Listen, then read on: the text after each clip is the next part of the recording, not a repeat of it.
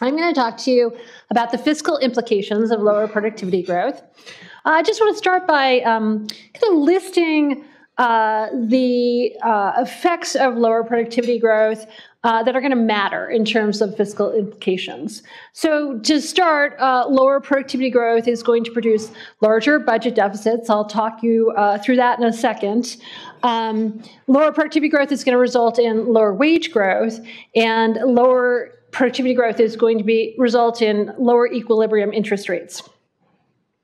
Okay, so let me start with budget deficits, and I'm going to show you a couple of charts from the Shaner chapter of the book that help illustrate the point. So this chart shows you the primary deficit relative to GDP.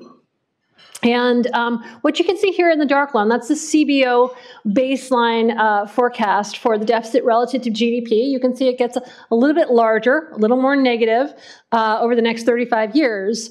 But the blue line shows you what happens if productivity growth is 0.6 of a percentage point lower per year.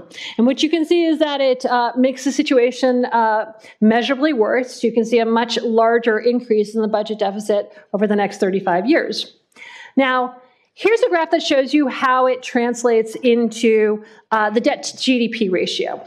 Okay, so first point here is that the CBO baseline forecast, that's the black line, the lowest line. You can see it is indeed climbing a bunch over the next 35 years. But then if you compare that to the darkest of the blue lines, that's kind of the all else equal version when you have the lower productivity growth, 0.6 of a percentage point. So you can see much steeper trajectory. You end up with debt to GDP being close to 175% by 2042, as compared to around 130% in the baseline. Okay, so lower productivity growth makes the debt to GDP situation worse. Second point is that lower interest rates that our models tell us should accompany lower productivity growth, that will help some.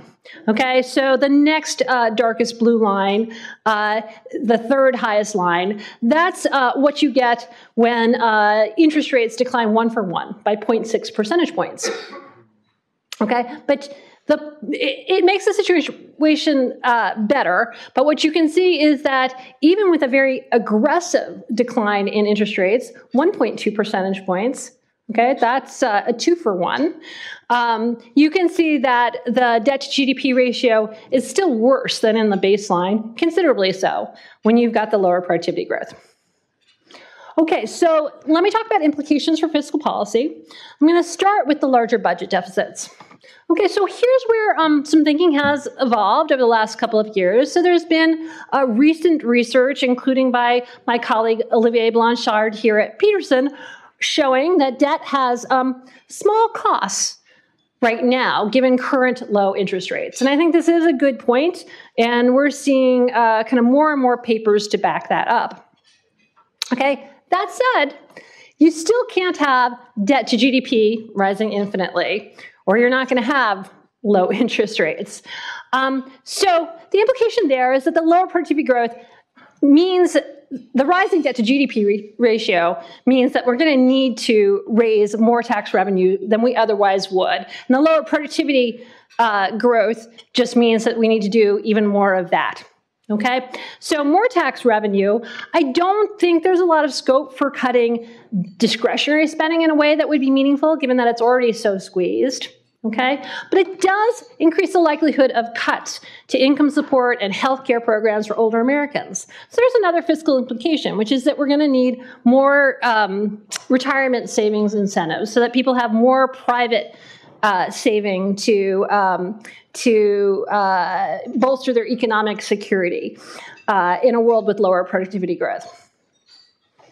Okay, going on with implications, lower wage growth. The research has that's looked at why labor force participation has declined amongst working age Americans has identified lower wage growth as a cause of that. So with yet lower productivity growth, we can expect to see even lower wage growth. So that does raise the possibility that we'll see even lower labor force participation, which would be bad for the people themselves, would be bad for social cohesion, and it will be bad for our budget situation. So this makes a case for more fiscal incentives to work. Okay, so along those lines, you probably want to target either the groups that we're most concerned about, expand the EITC, or the groups that are most responsive to tax incentives to work. So subsidies to childcare might motivate more second earners to come into the market.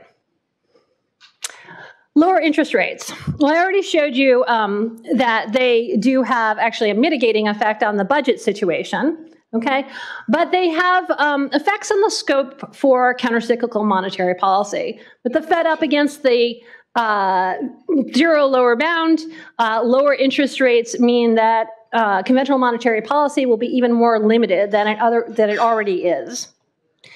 And this makes the argument for fiscal policy to do more of the heavy lifting when it comes to countercyclical policy. And one of the lessons of recent years is that we have seen political will as an obstacle to using countercyclical fiscal policy or discretionary countercyclical policy.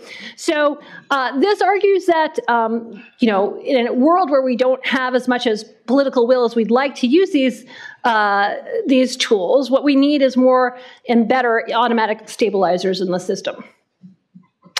Okay, so far, everything I said has kind of taken the lower productivity growth as a given. I've been in the adaptation world, as Adam would say, not the mitigation world. And that was the assignment. But I don't really feel like I can close without saying something about whether we can use fiscal policy in ways that will boost productivity. Okay, and here the answer, I think, is yes, in principle, with those last two words being important. If we did truly pro-growth tax reform, if we made investments in infrastructure, education, research, we could make a difference and materially raise productivity growth. Okay? The complication is that yes in principle doesn't mean yes in practice. And I do think it will be much more difficult to achieve this goal in practice. And I think the 2017 Tax Act is a good illustration of the difficulty in doing so. Okay, people recognize that tax reform was a good opportunity to try to put pro-growth policy in place, but as the chart that I'm showing you here, which shows you estimates from various academic or academic-like studies that looked at the effect of the tax reform on growth over the longer term, you can see very small effects. Okay, so the first bar, the kind of midpoint there is below 0.1% per year. So small potatoes relative to what we think has been kind of the decline in trend productivity growth. Limited scope for tax reform. I will just say, it would be great if we lived in a world where we'd see investments in infrastructure, investments in research, investments in people. But even the most promising of those, infrastructure, where you do see bipartisan political support, actually, or at least in words, you really aren't seeing any action. So there too, I think the in principle is more bearish than the in practice view. Okay, so that completes my remarks. Thank you very much.